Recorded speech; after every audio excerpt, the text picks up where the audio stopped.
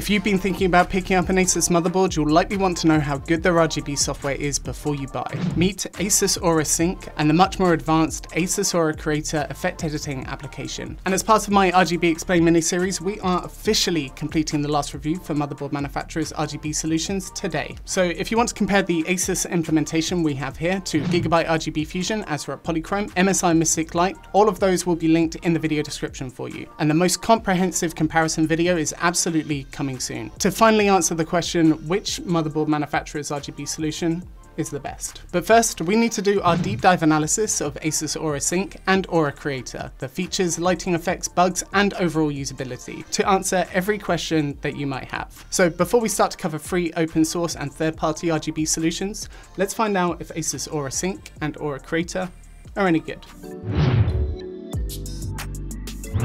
So in these videos, we try to answer some really important questions that you just can't find the answers to anywhere else. Like, what do the effects actually look like? Is there a max number of LEDs that you can set? Is there BIOS control, advanced effect editing? And about 15 other questions with new ones added based on your feedback. These questions are really quite important to me and apparently important to you guys too. Not just for your own builds, but for your friends and recommendations and anyone who values a cohesive RGB solution. So I split these videos up into a few different sections for you. The test system and how the lighting is configured from a hardware perspective, as this will determine how the lighting will flow throughout the system. Then we move on to software features, including the top questions you didn't even know that you needed the answer to. Then we cover any bugs and the usability of the solution. Oh no, don't do that. What? Ah, balls. Before we of course cover the effects, what they look like both inside and outside of a system using multiple different types of devices. So let me show you our test system and why these random RGB strips are just chilling there.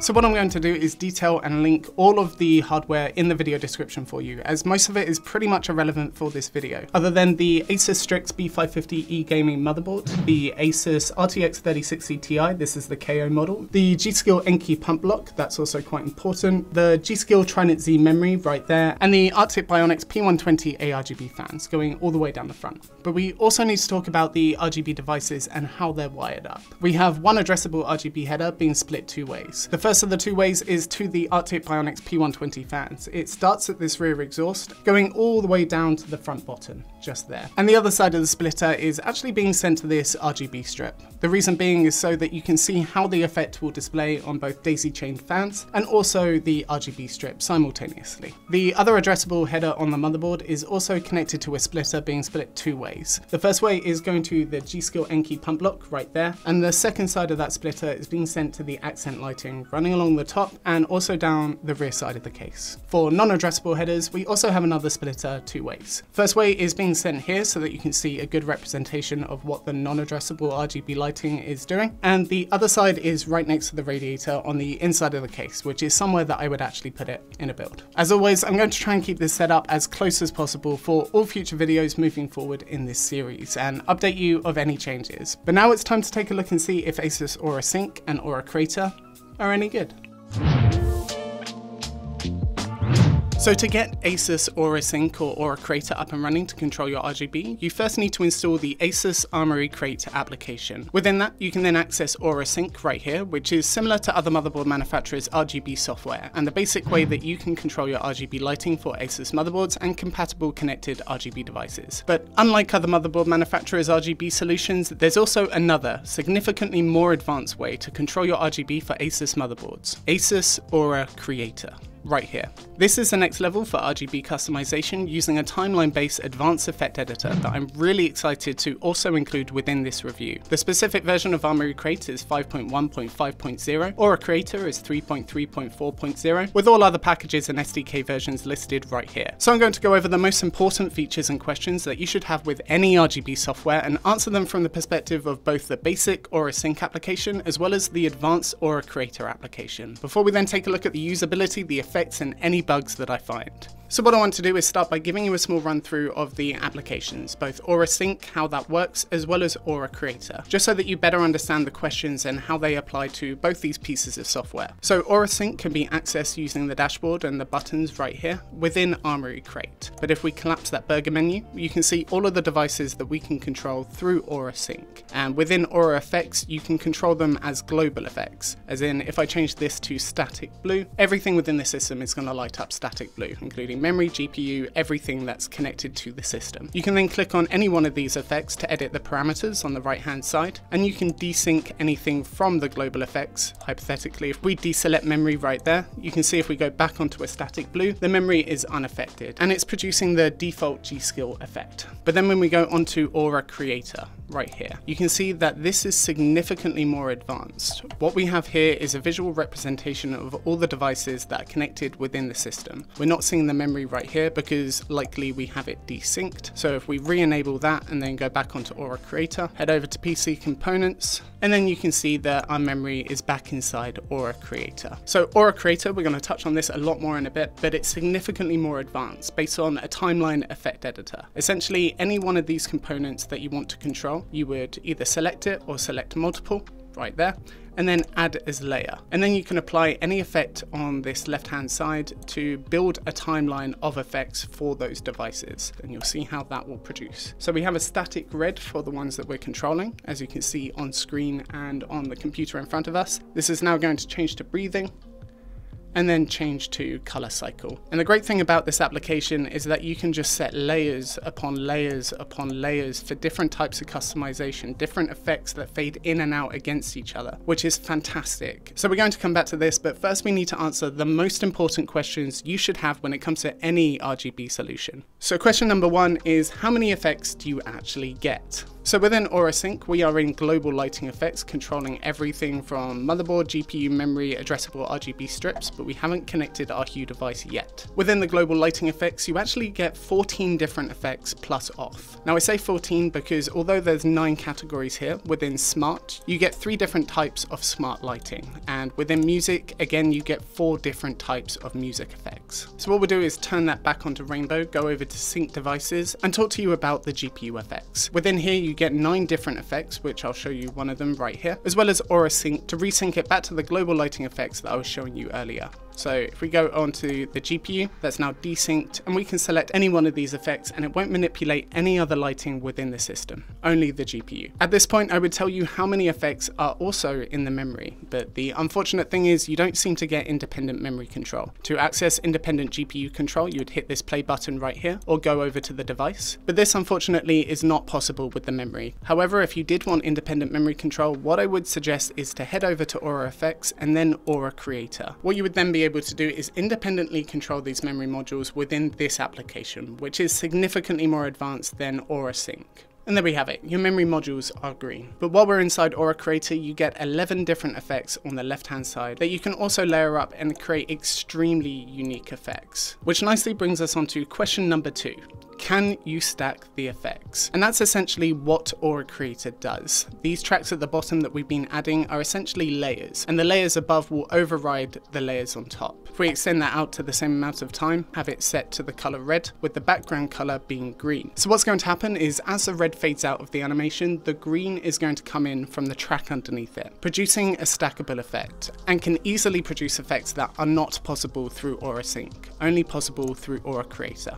Right there. So the next question on the list is, can you create custom user effects? And the answer for Asus Aura Creator is absolutely yes. Everything about this software is giving you the customization to make effects that are truly unique to you and your system. In terms of motherboard manufacturers' RGB implementation, the Aura Creator software is by far the most sophisticated. In terms of Aura Sync, I wouldn't necessarily say that there's advanced user effects, but you do get the ability to say choose random on a certain effect or choose multiple different colors. Starry Night, for example, allows you to add a background color. Let's give it a soft white right there, and then a foreground color too, which produces this effect that you're seeing right here, which can also be changed to random, meaning that there's pretty good control within Aura Sync, but realistically it's kind of nothing compared to Aura Creator. Next up is, what are you doing to protect yourself on the internet? The unfortunate truth is that companies relentlessly track you around the internet to monitor what you do and how best to exploit the information they gather from you. So why not stop them in their tracks now with today's video sponsor, NordVPN. As an almost 3-year happy customer of theirs, when they reached out to sponsor this video, I felt extremely fortunate to be able to tell you guys why protecting your privacy is so important, especially in public Wi-Fi networks where unencrypted information can easily be read using a packet sniffer to steal your important banking and personal information. But the benefits of NordVPN don't stop at protection. Accessing region-locked content, peer-to-peer safety for you pirates and privateers, I see you. And if that wasn't enough, NordVPN offers comprehensive security against cyber threats by blocking trackers, malicious ads, harmful websites, and infected files. So with intuitive and easy-to-use applications for Windows, macOS, Linux, iOS, and Android, get protected today using your exclusive NordVPN deal in the video description. With a risk-free 30-day money-back guarantee, the only thing stopping you from being protected is you. So thank you NordVPN for sponsoring this video, and let's get back to the content. Next up is, can you edit the speed? Within Aura Sync, you get 5 different levels of speed control if you have speed control. Not all of them will. When it comes to brightness control, anytime that you have a color picker, say like right here, you can edit the brightness by essentially changing the RGB color code values. So if we want this to be the same pink but softer, all that we would need to do is change both of these values lower.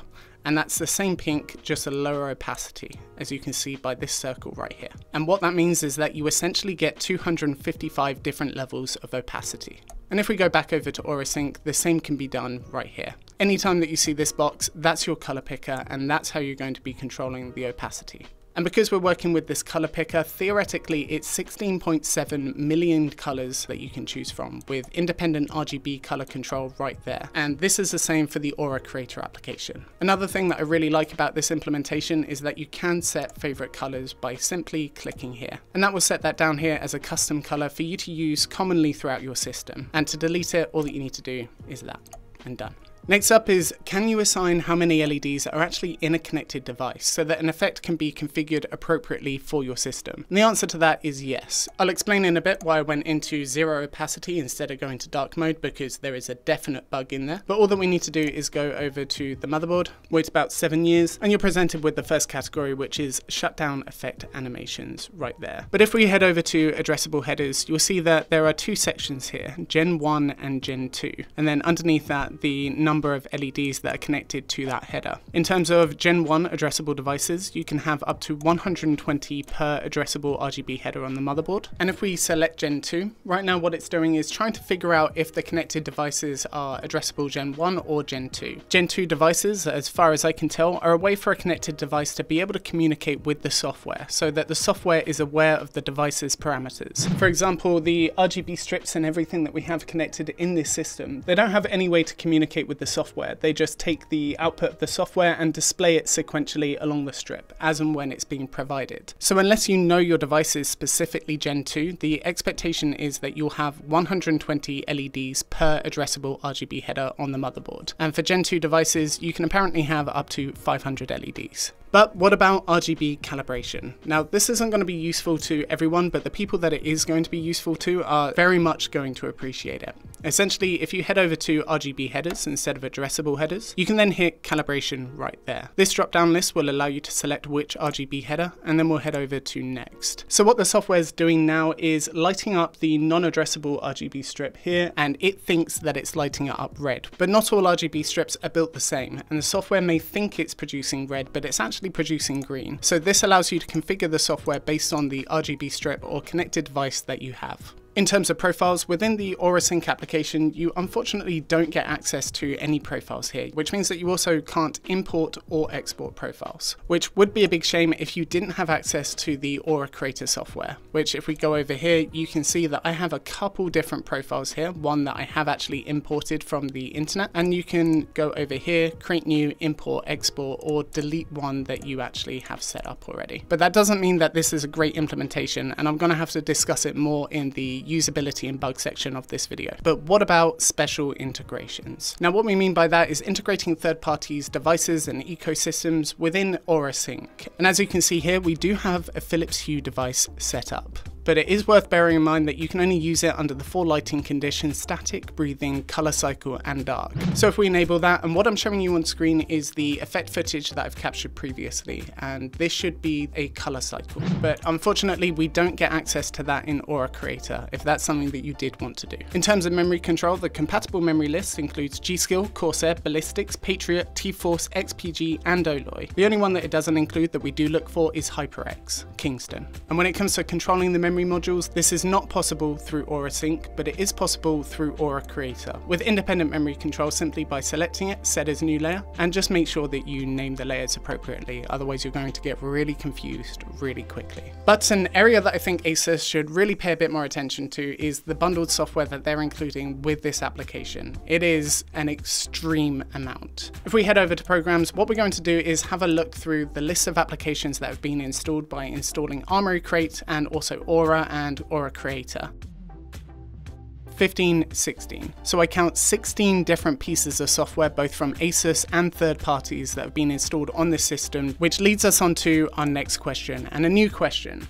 What is the CPU usage of this system given the lighting? This is a fresh install of Windows 10, but the idle CPU usage with nothing else running other than Armoury Crate and Aura Creator is coming up for an AMD Ryzen 5 3600 6-core at about 10% CPU usage, which is an astronomical amount of CPU usage for RGB. We can actually reduce that if we go over here and go onto Aura Performance mode. At the moment it's currently set to on, and everything that you've viewed is with the performance mode on. It gives a much better effect and a lot less harsh stepping. If I turn it off, you'll see what I mean. Now all of the LEDs, as they're producing their effect, they're stuttering each of the way through, and that's not just for the rainbow effect. If we go over to breathing, it's arguably worse, and the thing that helps it is the performance mode.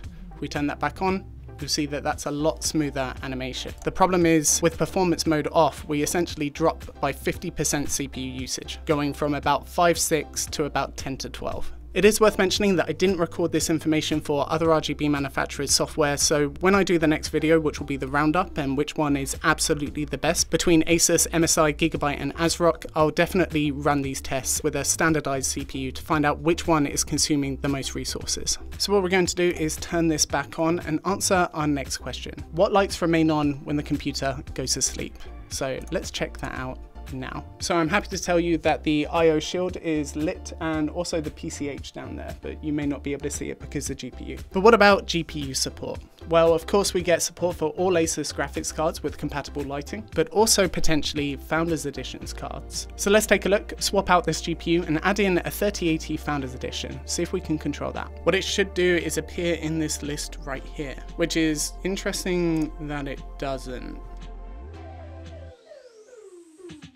But still we are not getting the Founders Editions card. That's not to say that yours won't. There's quite a few discussion threads online with people having the 3080 Founders Editions working, but unfortunately it wasn't recognized for me. So in terms of BIOS control, we don't get a fully featured sort of effect editor within the BIOS, but we do get 4 options that we can choose from right here. And then the last question that we have is, if you set up an effect within Aura Sync right here, will it keep this effect if we uninstall Armoury Crate, uninstall Aura, uninstall everything? Can you set up the effect that you want and then just delete all of the software?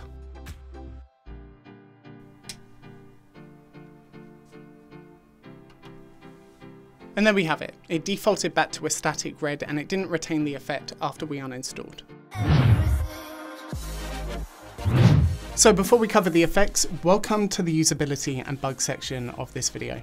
At this point, you should know if Asus Aura has the features you value, but that's only really half the story, especially if it doesn't implement the UI effectively or if you can't use a feature because of a bug. Why did you just turn off? Okay, I'm just gonna pee and let you do whatever the fuck you're doing. So before I tell you about the effects, let me show you what I like and what I think really needs to be improved, as well as the bugs that I found. Also bear in mind that this is a best case scenario. A fresh install of Windows 10, so especially when it comes to bugs, if we uncover anything here, it's a pretty significant failure. So starting out with the UI, I actually really like the design of the user interface. I think it's incredibly clean. I also really like that you can customize the user interface by selecting one of these themes. So what we're going to do is select that one and you'll see how the theme lighting changes. And when it comes to actually choosing the effects and customizing them, again, it's really nicely laid out. We've got really good use of dual code right here, giving a semantic and syntactic representation of what's going to be happening within your system. When it comes to color choice and customization, I really like what they've done here. They've quite clearly broken things out into important sections that are quite obvious what they're controlling. And when it comes to the color picker itself, again, I love the customization on this, as well as being able to set independent RGB color codes and set custom colors right here.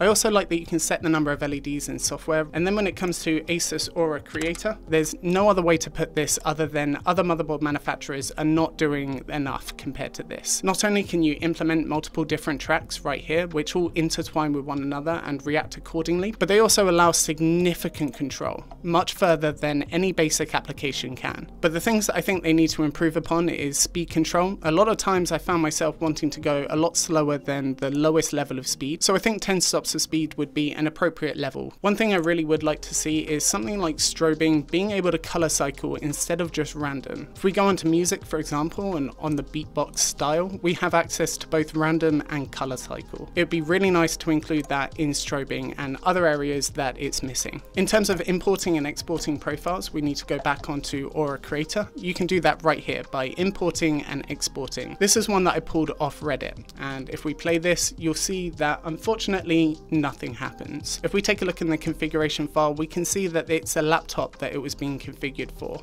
with a lot of different parameters that we naturally will not have, given our setup is very different from the person who configured this. And although that's actually quite a complex issue to deal with in software, it would be nice if there was some sort of translation between, okay, you don't have this device, but you do have these devices. How can we use that and display the RGB appropriately for what you have? Because at the moment, if you import a profile, the likelihood of it actually working on your system seems incredibly slim, and that is such a missed opportunity for the community to get involved in this and make some awesome RGB effects. As I mentioned before, CPU usage for the lighting service is extremely high, and that's not taking into account other services that are related to the lighting, meaning that when you're in performance mode on a 6-core CPU, this is a 3600 non-X, it's still taking up 11% CPU usage on performance mode. Another thing that I really would like to see Asus do is when we have a rainbow effect, and if we want to customize it like this, whoever created this profile, that's actually really quite a beautiful color, and I'd really like to be able to use that in, say, here, be able to assign that rainbow effect to this list and use it elsewhere within the system. And going back to Aura Sync into the addressable headers, 120 LEDs per addressable RGB header I think is just simply not enough. That is almost half compared to what most of them offer, which means that if you're trying to look for Aura Sync or Aura Creator to control LED strips that provide lighting within a room, you're going to be very limited. In terms of bugs, the first thing that I want to highlight is Asus Aura caused a crash 6 times whilst testing this software suite. For context, the most amount of crashes so far for MSI Mystic Light, Gigabyte RGB Fusion and ASRock Polychrome was 2. Additionally, it was reasonably common for LEDs to just spaz out midway through an effect, as you can see here. And one thing that's really annoying is now that I've connected a Hue device and it's actually not synced right now, so anything that we control in here should not affect the lighting, and the lighting that we can use is static, breathing, color cycle or dark, but none of these should change the Hue device. However, if we go over to effects, if we go breathing, no change. Static, no change, again because we are not linked right here. But if we go over to effects and go dark, what is that about? How do I get that back? I can't go to static. It's stupid. Why did you do that? So what I'm going to do is give you an overview and my opinion of the effects for both Asus Aura Sync and Aura Creator here in this video. But if you did want to see all of the effects in much more detail, I'll have that video uploaded on the Tech Lens Behind the Lens channel, which will be linked in the video description for you. As I mentioned previously, I'm kind of pushing the limits of time here on the platform, and doing it this way halves the length for each video. But the effect video is still very important, and one that I know many of you guys value. So it's going to be in the video description for those of you who want to view it. But ultimately, what do I think of Asus Aura? If you want to go basic with your RGB, the less advanced Aura Sync application allows you to easily set it and forget it between 14 different global effects. And even though Aura Sync is more basic than Aura Creator, the effects will still typically have better customization compared to the competition. And I consider them to be well thought out and mostly well implemented. Take audio-based effects, for example, which seem to be much better synced to the music compared to other RGB implementations. However, I wasn't as impressed with the lag in the adaptive effect that attempts to mimic the colours on screen, but there is potential there. I also appreciate the Starry Night effect and the rainbow effect, which I think are both well designed. However, if you don't set the software to performance mode, it reduces the update frequency to the point of disaster, with harsh and distracting stepping throughout. The fix for this, unfortunately, is toggling on performance mode and doubling your CPU usage. Another thing to note is that we are missing independent memory control within Aura Sync specifically, and some highly sequential effects are also missing. These are typical staples within RGB software and work well with being able to set the amount of LEDs within a connected device, something Aura Sync can do. Up to 120 LEDs per addressable header for standard ARGB strips and devices. So although Aura Sync has significantly less effects than say MSI Mystic Light, the Aura Creator application is where Asus completely blows it and other motherboard manufacturers' RGB solutions just out of the water. With significantly better customization for nearly all effects, plus the ability to build multiple unique effect layers with granular control over devices and layout. This means that you can design your RGB solution to a level of sophistication that far exceeds any motherboard manufacturer's RGB implementation, with effects spanning as many or as few devices as you want and interweaving between them. This is the definition of custom user effects and allows almost infinite customizability within the parameters defined by the application. Parameters such as 5 levels of speed, which I often felt was too few. I would argue is probably still a little too fast. So let's get that up to 10 and widen the difference between min and max speed. But other parameters such as direction that define the flow of the effect are a huge welcome. And the live display within Aura Creator allows you to fully understand how your system is reacting. So well done Asus, you weren't the first to do it, but hopefully you'll be able to show other motherboard manufacturers that there's a better way to implement a truly customizable RGB solution. So, Asus Aura Sync and Aura Creator are two different applications that fundamentally achieve the same task. However, they are geared towards completely different people. If you don't care too much about RGB and you just want something basic, get Aura Sync. Set it and forget it. But if you want to set up something that matches your theme perfectly in a way that is truly unique to you, have a play around with Aura Creator. It is undoubtedly more sophisticated than the competition from motherboard manufacturers, and you can honestly get something really special set up in a very short amount of time. So from that perspective, I am very impressed, and it goes to show that Asus see RGB implementation as an investment, not just a cost. But that doesn't mean that I'm 100% happy with it either. I experience more crashes and bugs than any other RGB software so far. Are you fucking serious? Oh no, don't do that. Oh, balls. What? Why did you just turn off? You know you were costing me storage space. Whatever the fuck you're doing. And I hate several things about this implementation more than I hated anything about the others. The fact that you have to install Armory Crate to begin with. The fact it installs so much completely redundant software for devices you don't even own. And lastly, that it consumes such a high amount of CPU resources, especially in performance mode, which I think is necessary for a decent experience. Although to be fair to them, we will have to check that in our roundup coming soon. So Asus, I love where this is going, just please fix the bugs and work on making it much more lightweight and more efficient. So if you want to check out Asus Aura Sync or Aura Creator to other motherboard manufacturers' RGB, make sure they check out the full playlist in the video description. The next one in the series will be the roundup to find out which motherboard manufacturer's RGB solution is the best, before we then move on to free and third-party solutions. So if you're new here, get subscribed, turn on notifications, or at least check out another video before you do. I have some recents in the video description and the comments section for you to check out. And remember guys, a like is always appreciated, and I hope you have an amazing day.